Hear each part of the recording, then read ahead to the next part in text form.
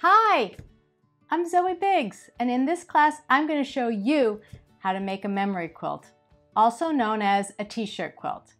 A memory quilt is a quilt made out of anything that holds memories.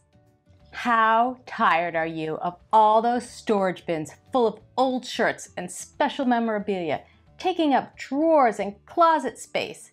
It's time to take those items and transform them into a beautiful memory quilt that you can enjoy today.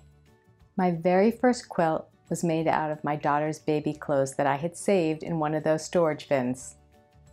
These quilts can be made out of t-shirts, sport jerseys, baby blankets, costumes, concert tees, camp shirts, shorts, jeans, pajama bottoms, bandanas, college shirts, shirts from a deceased loved one. I have even included parts of a bathing suit and even a Girl Scout vest with all of its patches. In this class, I'm going to show you how to take all of those items, figure out a layout and a design, cut everything up, sew everything up, and finally make yourself a cozy quilt.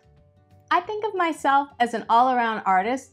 I love sewing and sewing projects just as much as I love painting, drawing, art journaling, gluing, collaging, building. I bought my first sewing machine 19 years ago, and ever since then I haven't stopped learning new things. 5 years ago I started my memory quilt adventure. It started as a hobby and got very popular very fast as soon as the other moms heard about what I was doing and wanted graduation gifts for their students. What's next? Go and get all your shirts that we spoke about earlier. Bring them back here. We'll go over the supply list, the stages of the project, and before you know it, we'll be beginning your layout and organizing your shirts for your memory quilt.